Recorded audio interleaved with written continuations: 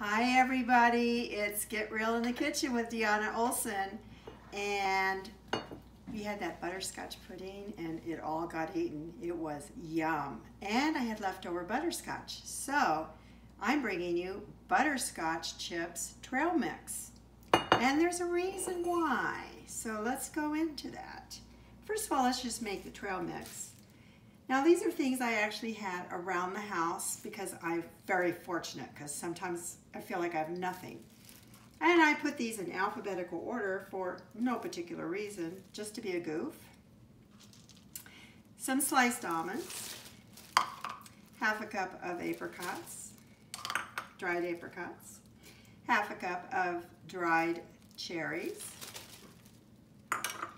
about a fourth of a cup of currants that I use for baking, and about a cup of peanuts.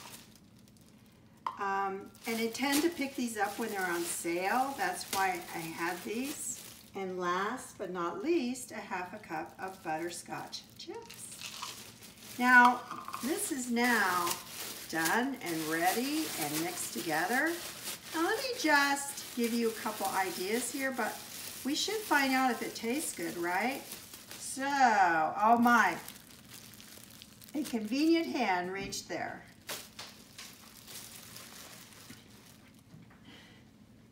One of the peanuts, something fell on the floor. Oh, good.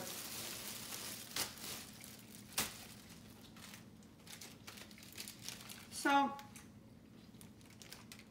these are little snack bags.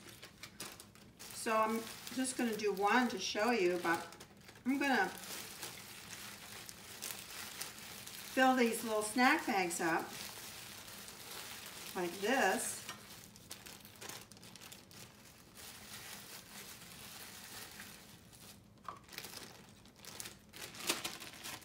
And when I get them, and as I fill them, I'm going to put them in somewhere where there's like, that's where the snack bags are. And the reason is that having this, so what happens is, and I've done this, I bring a bag of chocolate chips into the house and I eat the entire bag in 3 days, and I don't even make the chocolate chip cookies. So when you have this sort of thing left over, chocolate chips, butterscotch chips, any kind of, think about making something like this with what you have on hand. Because what you can do is grab this, you can put it in the kids' lunches. This is really especially good for taking with you when you're out running errands, going to be gone for quite a while, hiking, biking, taking walks.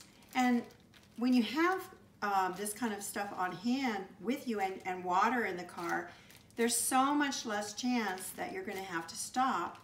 And for fast food, and you know that bill runs up. So, so problem solved. Didn't eat all those extra leftover chips. Have something healthy to take with us, and save money from eating out. So this is live from Denver. One take. See you next time.